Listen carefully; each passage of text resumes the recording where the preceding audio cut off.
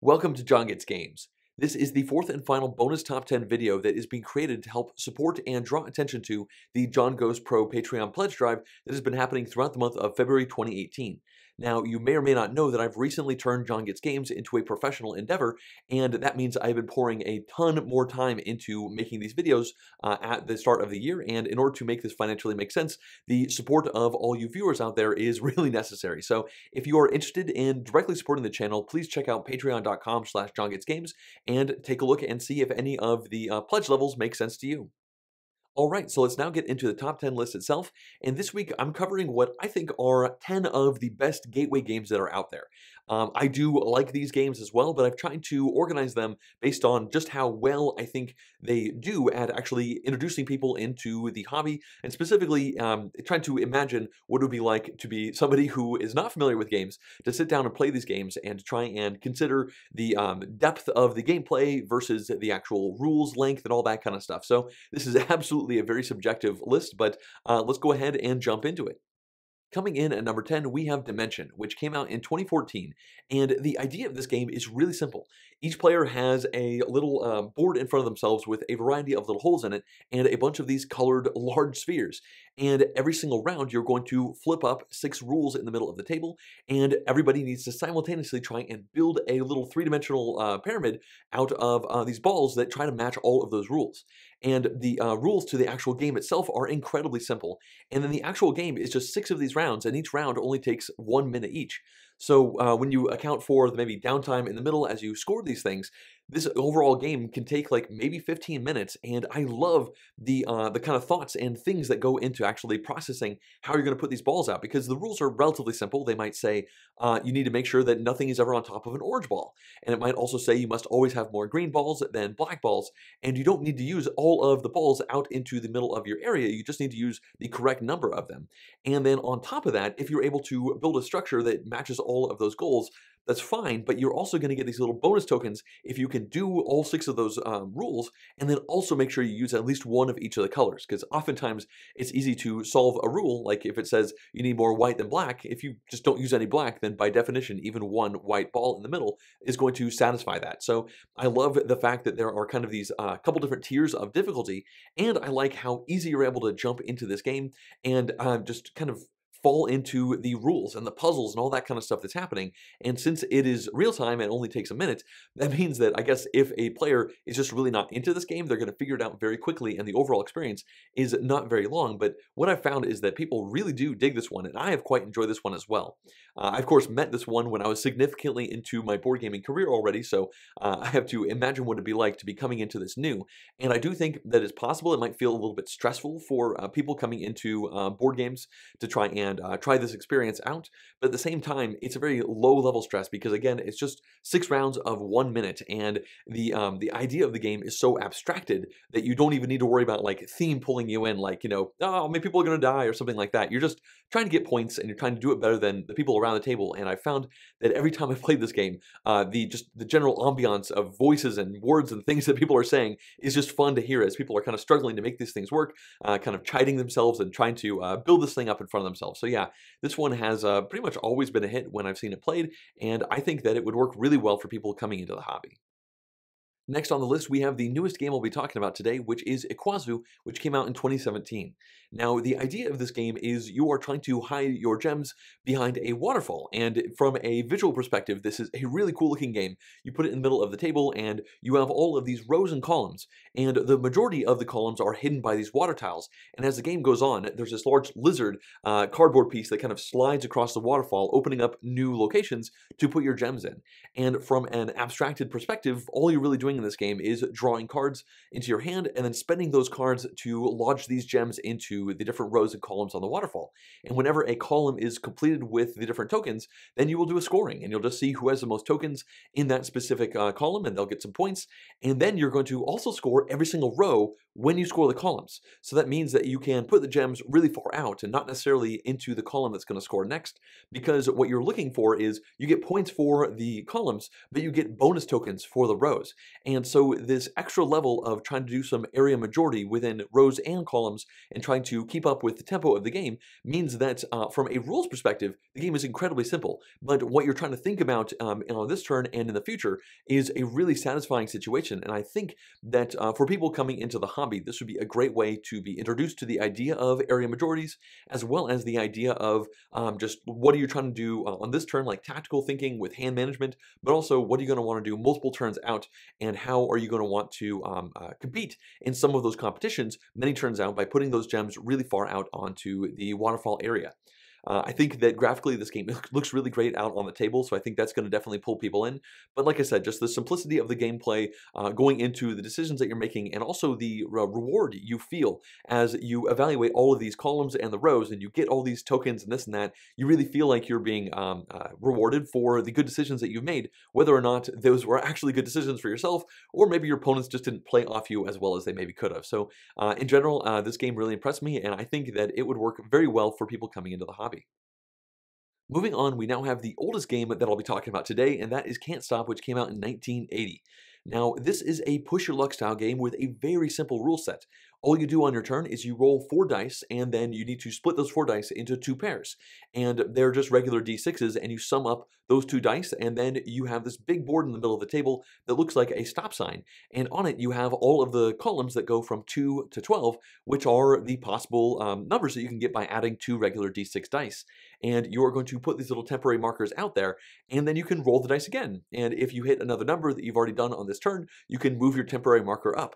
And you are going to keep going until you either choose to stop, or if you can't stop, which is the name of the game, then you're going to keep rolling until you bust, which means there's no combination of those 4 dice that will give you numbers that you've already done earlier in that given turn, and then you lose all of your progress, and then the next person takes their turn. And this is a very simple game. You keep playing until one person hits their marker up to the very top of the level, their permanent marker, because when you stop, you replace the temporary ones with your permanent ones. And you're just going to keep going until somebody gets there. And the fun from this game comes from the atmosphere that is generated. Like, the rules are so simple, but when it's your turn, you have this wonderful stress of like, do I keep going? Do I not? You always have this just one more roll type of feeling. And then when it's not your turn, even though you're not actually actively making decisions, you are just like heckling the person. You're trying to tell them, roll again, of course you'll be fine. You want them to bust, and then when they roll and they somehow hit it, then you could like groan, or if they bust, then everybody cheers and you pass the dice around. So you need to make sure that you are okay with everybody cheering at your failure, but you also know that if that happens, then you are about to be cheering on about other people's failure as well. And so I just love the atmosphere that this game brings to the table, and especially if people are not familiar with modern board gaming, and I know this game is like almost 30 years old, but I'm still going to lump it in together, that if people are not familiar with it, there's often a feeling that board gaming is kind of a dry, quiet affair, and this one definitely upends that. And I really enjoy this game. I haven't played it that much recently, but my copy is from the early 80s, and I have actually been playing this game since I was a child. I have no idea what exact age I was, but probably like 7 or 8 the first time I actually played this one, and that's still the copy in all its faded glory in my collection. So this one, I think, is a really solid game. Okay, the next game we'll be talking about is Ascension. Now, this game came out in 2010, and I think it brings a couple really interesting things to the table when it comes to modern board gaming and kind of opening people's eyes to some of the interesting, cool things that it does. Now, from Ascension's perspective, this is one of the first deck building games, and deck building, again, is the idea where you have a really basic deck that's the same as everybody else's, and as you play the game, you're going to get new cards to put into that deck, shuffle it up, and then play those repeatedly as the deck gets bigger and you get deeper into the game. And hopefully these cards are going to combo with each other and do some really cool, satisfying things. And now, while this is, of course, deck building in a nutshell, it's also a engine building style thing. The idea that this thing is an engine and you're kind of feeding things into it, and you hope it's not a clunky engine. You really want it to run smooth and spew out a whole bunch of currency so that you can get really high victory point stuff back into that deck. And I think that this is a really cool idea if you kind of step back and if you're familiar with deck building games, you step back and try to consider a world without deck building. Like, it's a very interesting idea, especially for people who maybe are only familiar with classical style board and card games. Like you're really just building this thing in front of you, this like little beautiful little sandcastle that's going to be different every single time you play based off of the shuffle of that deck. And that, I believe, is going to be a very novel experience. And also, I think that the decisions that you're making as you are playing through the game can be very satisfying. And also, you will feel the ramifications of your bad decisions and your good decisions and feel ownership of those as you're actually playing through the game. So I think for all these reasons, Ascension makes for a really good gateway experience. All right, let's keep working down the list, and for the next one, I have a 2-for-1 because this is Codenames and Codenames Pictures, which came out in 2015 and 2016 respectively. And they're effectively the same game, just in one you have these clue cards with words on them, and in the other one you have clue cards with images.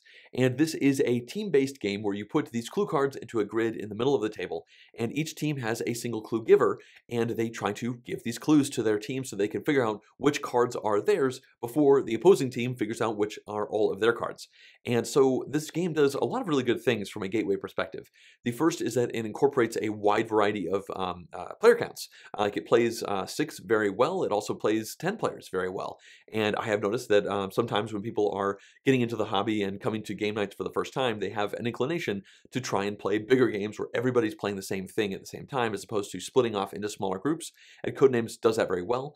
Also, you have the ability for people to collaborate with each other. As long as they're not the clue giver, if they are on the rest of the team, they can discuss what the options are and try to figure out what they should really go with as far as the clues that they're doing and what order they should do. And that whole experience gives it a cooperative feel while also being competitive because you want to beat the other half of the people on the table. So these are just a few of the reasons why I think Codenames works so well as being a gateway experience.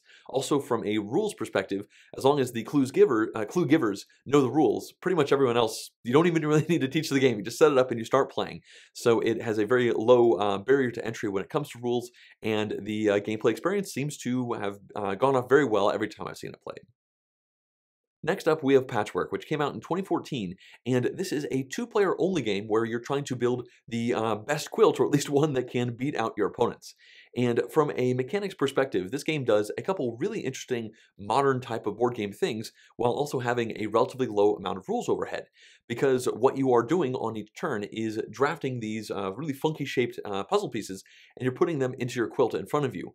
But in order to grab those pieces, you have to spend a currency which is buttons, but also a currency which is time. And you only take your turn when you are farthest back on this essential time spiral in the middle of the table. So if you spend too much time, then you might give your opponent several turns. And this is a pretty neat idea the first time you run into it, and it works out very well, and it also has a little bit of engine building in the game because the pieces themselves are going to generate buttons, which are a resource that you use to buy more pieces. So it has that kind of escalating feel of playing off the good decisions that you made previously in the game. And also, since it's a 2-player only experience, it usually runs relatively quickly because it's just you and the other opponent trying to go head to head with this quilt making experience. And this one has gone over very well with pretty much everyone I've seen play it, and I think it's just a combination of the interesting and low overhead rules as well as a satisfying experience, kind of nestling all of these little puzzle pieces together. Okay, let's keep moving down the list, and for this next game we have Stone Age. Now this came out in 2008, and it is a worker placement style game that does a whole bunch of things right. And I think from a rules overhead perspective, you can get into this one relatively quickly, but it has quite a bit of strategic depth, especially for people who are just now approaching the modern board gaming hobby. Now, the reason for this is because you have this pool of workers, and on every single round, you need to kind of plan out how you're going to be using these workers. You only have so many of them, and you can actually get more workers by going to a specific spot on the board, or maybe you need to go over here to get some wood, over there to get some brick, and then over here so you can use the wood and the brick in order to build that building, and then go over there to grab that development card. And all of these things are potentially blockable by your opponents, because if they go onto those spots, then it's going to be harder for you to gain access to those locations, depending on which spots they are on the board. And I think from a worker placement perspective, this is probably one of the best games to actually learn this style. And I think that there are a lot of great things that you can think about while you're playing the game, in addition to the fact that This is a worker placement game where you can actually spend multiple workers with an action. Many of this style of game, it's always just one worker, one worker, one worker. But here, you need to think like, do I send 3 or 4 workers over into that area to gather wood, for instance, on this turn? And how many workers do I have left, and what can I do with those different things? And activating all of those great decisions is just a big part of why this game has had some really good staying power throughout the years, and why I really enjoyed playing this one a bunch. This was one of my gateway games. I think it was the second game I really got into when I was getting into modern board gaming, and I must have played this one 30 or 40 times way back then. So I can tell you from personal experience that this is an excellent gateway gaming experience, and I'm not sure how easy it is to acquire these days, but it should still definitely be out there, and you should totally give it a try if you haven't. Let's now move on to what is likely the most well-known game on this list, which is Settlers of Catan. Now, this game came out in 1995, and I suppose recently it's just called Catan these days. But from a personal perspective, this was my gateway game. I had no experience with anything modern board gaming, and then 10 years ago, back in 2008, I met some new friends who loved Settlers of Catan, and they taught me the game, and we proceeded to play it almost weekly for well over a year. And I have everything, all of this to thank for Settlers of Catan, because this is the reason, this game is the reason I found Board Game Geek, and I found so many other games and kind of really fell into loving this hobby. And so let's talk about the game itself, I suppose. So what you're doing in this game is you have an island in the middle of the table, and you have a handful of resource cards, and you're going to spend those cards to build out roads and settlements and cities, and those settlements and cities are going to generate you more resources based off of a die roll. You're going to roll these 2 dice between every single turn, and then everybody who is adjacent to the specific spots based off of the die are going to generate those resources. So this game does a whole bunch of really good things from a gateway perspective. The first is you get stuff when it's not your turn, you get resources when it's not your turn, but also you get to interact when it's not your turn, because a big part of this game is trading and negotiation. You have cards in your hand, and you don't necessarily need to use all of them, and your opponent might desperately need this one type of card. So now you're going to negotiate trading this card or that card back and forth with them, but maybe they're also trying to make a deal with this person over there. So now you're trying to make a better deal than that person to try and make this thing happen so that you can build the stuff that you really need to down in front of you. Also, the game has a great mechanic where whenever a 7 is rolled on this pair of dice, then anybody who is hoarding too many cards is going to lose a whole bunch of cards. So you are very much motivated to try and stay under the card threshold, which means you might find yourself doing trades just to not have so many cards in your hand, but have the correct cards in your hand by the time it actually comes back around to you. So this game has a very low rules threshold. You can really get into it relatively quickly. It's very, very interactive, and if you enjoy getting in each other's way and really like squeezing the last bit of trading oomph you can out of specific things, then this one's definitely going to appeal to people. But also, I think that the variance of the dice somewhat levels the playing field. It does mean that you will have plays where you just feel like you just could not catch a break, and you're like, I lost because of the dice. And that can happen, but I suppose any game with where you have you roll dice and see what happens because of it could have that potentially happen. And I think the trading amount in the game levels that down to a very reasonable amount. And while I have not actually played this game in many years at this point, I can say that it was played to death for me. I suppose death implies I'll never play it again, but I think I am kind of over it at this point because it was played so much as I got into the hobby, and that's realistically what gateway games are all about. All right, at this point, we've reached game number 2, and that is going to be Concept. Now, this one came out in 2013, and it is more of an activity than a game, if I'm being totally honest with you, because what you have is a large board in the middle of the table, and it is covered in a variety of little descriptor boxes of a wide variety of different things. You might have an area that's just colors, you have an area that's shapes, you have an area that might be like professions and temperatures, and just an incredible number of different icons on the board. And what you're doing is you have one person who has a clue that they're trying to get out to the people around the table, and all they can do is put cubes down on the board, and the cubes can match colors to little question marks, so you can make an idea. Like you say, you put a red question mark down onto this one spot, and that spot is a box, and then maybe you put a little cube down onto the brown spot, and so people say, oh, so it's a brown box. And then you do another thing over here and try to integrate all of these different concepts together to get to the ultimate goal. And the game itself has rules in it and victory points, and you should never ever play with those. Realistically, the best way this game is played is you just put it the board in the middle of the table, and you just have people start going for it. Like have one person trying to give clues. We've found also that it oftentimes makes sense to have two people giving a clue together, and I think that the official rules has you doing that. But since we've never really played with the official rules, I can't speak to that very well. But I can say that this one seems to get along great with pretty much everyone who's tried it. And this is another game that plays pretty much any player count. Like I mentioned with Codenames earlier, I've seen Codenames work, I've seen Concept work with 4 people, and I've seen it work with 10 or 11 people. And you just kind of go until you're ready to do something else. For quite a while, it was played somewhat often at the end of board game nights as kind of a way to ease ourselves out of it. But I have also taught this game to many people who have been just getting into the hobby, and it's been wonderful to see how engaged people can get with it. Now, I will mention that I have seen 1 or 2 people just not get it. They just don't figure it out, and I suppose that can happen with most games.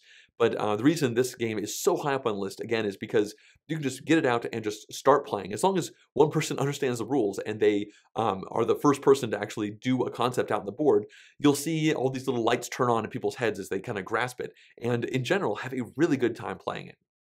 Okay, we finally reached my #1 gateway game, and that one's going to be Colorado.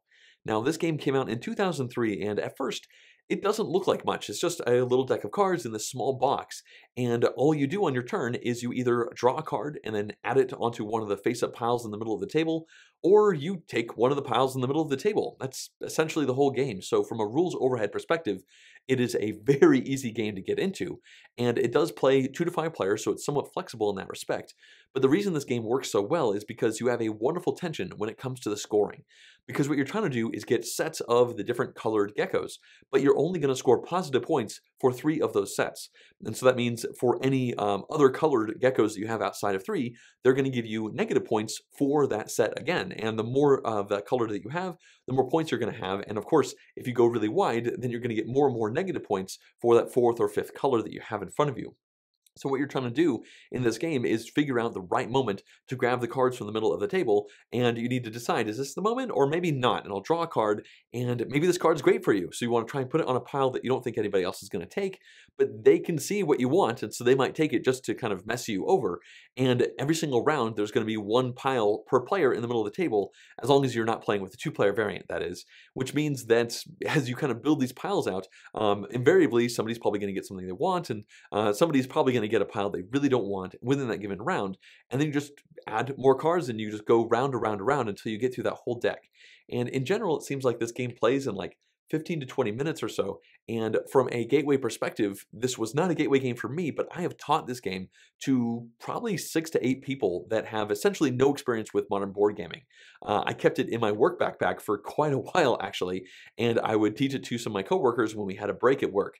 And I would always say, you know, this little deck of cards is going to get you guys yelling at each other in about 10 minutes. And they would look at me incredulously, and then we start playing, and then sure enough, it would happen, because the way you draw those cards and the way you pick to put them down in the piles, you're going to put them down in such a way to really try and make things hard for your opponents. And it's been wonderful to see this game come alive pretty much every single time I played it. Like, it seems like people just enjoy the decisions that come into play here, as long as you don't mind a little bit of conflict back and forth between everybody. And just the amount of game and enjoyment that has come out of this small little box has been really surprising to me. And this is part of the reason why I actually bought the 10-year anniversary version with nicer artwork. But there are a couple different versions of this game that I think you can go ahead and acquire. But for this one, I think for its size and its complexity level to the overall rulesness, it really deserves the top spot on my list of gateway games. Well, with that, it looks like we have now reached the end of this list, and I hope that you found this one interesting, as well as the previous 3 that I did earlier on in this month. Again, all of these were made to help support the pledge drive that is happening right now, and the Patreon campaign that is really kind of boosting the ability for me to make these videos professionally well into the future from a financial perspective, because obviously I'm spending just a ton of time working on them. So if you would like to support the channel and support all the stuff that I'm doing, please consider going to patreon.com/JonGetsGames and checking out all the variety of different things that are over there. Speaking of Patreon, as always, I'd like to thank all of these producer-level pledges, as well as everyone else who has been supporting this channel through the years. Now, if you'd like to see more vlog-style content like this one, as well as the in-depth board game reviews that I do, and the full game playthroughs, please subscribe to the channel. Thanks for watching.